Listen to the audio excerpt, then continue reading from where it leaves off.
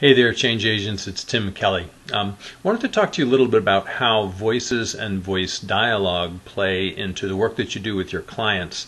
Talk a little bit about a group of voices I call the usual suspects.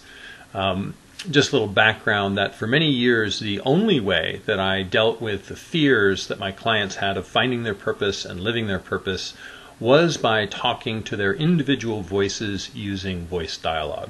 Now, I'm not suggesting that's the work that you're doing with your clients, but the things that I found may prove useful to you in terms of which voices are most likely to come up and interfere with the work that you're trying to do with them. So if you're a therapist, then around any individual complex or neurosis or pathology that you're working with, there's likely to be a host of voices tangled up around that specific issue.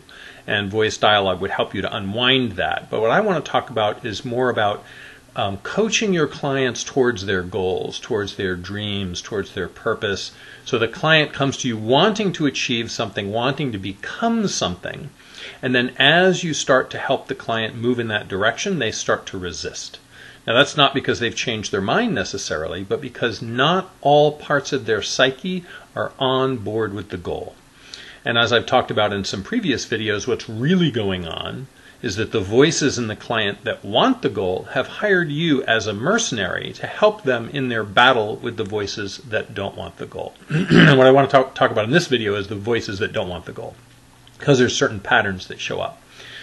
So I've talked before about the inner critic. This is a very potent one that often the inner critic fears that if the person achieves their goal and becomes who they really could be, it will disprove the inner critic's case and that the inner critic won't have a job anymore.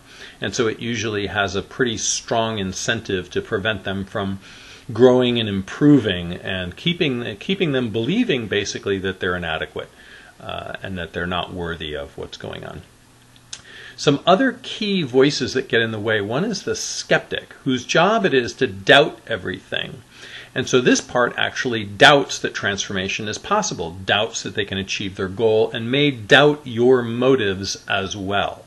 This can be very potent interference as you coach them forward. I've actually had this voice of my clients fire me one time. It was one of the very few times I ever gave a refund, was when the client's skeptical voice called me up on the phone basically and told me that all the stuff that I was doing was a crock and ended the coaching relationship. So this can be a very powerful one as well.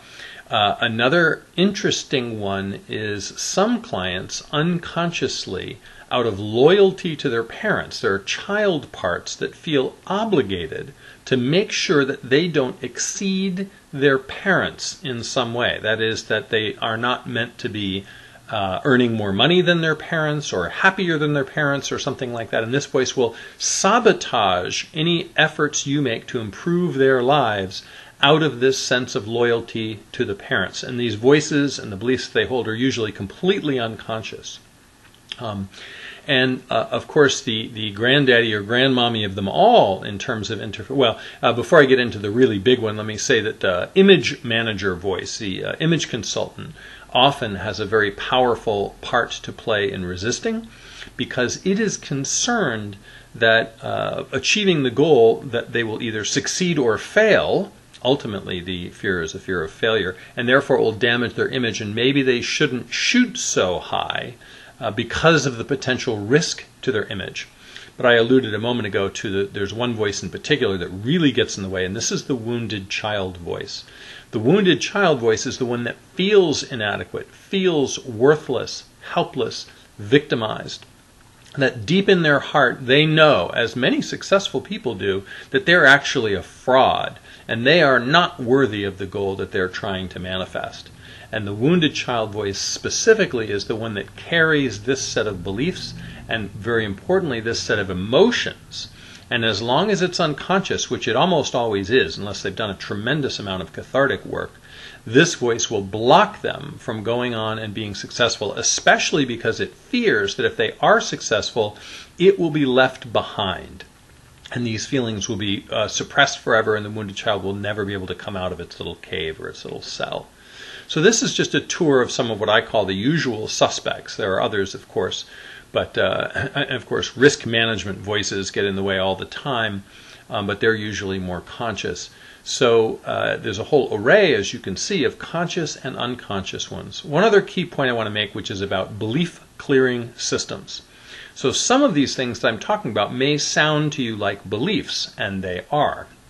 But if you try to clear the beliefs without dealing with the part that's holding and managing and caring for that belief, what you may find is the part will resist the belief clearing method, and if you successfully clear the belief over its objections, it will then seek to reinstall it later. My good friend Lion Goodman, the creator of the belief closet system, says that a part is really a belief that has a sense of its own existence. We'll talk more about that in the voice dialogue training. And so what happens is when you try to clear a belief that a part has some attachment to or relies on, it will prevent it from happening. And if it can't prevent it from happening, it'll wait till you're gone and it will put it back. So even belief clearing methods may not be enough on their own if you can't talk to the part that is attached to that belief remaining true in the client's mind. Don't despair. All this stuff can be dealt with fairly easily if you can deal directly with the parts.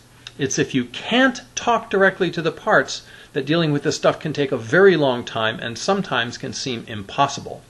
And it can go on and on and on. Personally, I'm a huge fan of rapid transformation, which is why I love to talk directly to my clients' parts so we can move through this stuff relatively quickly and get on to the really cool and fun stuff. Thanks so much.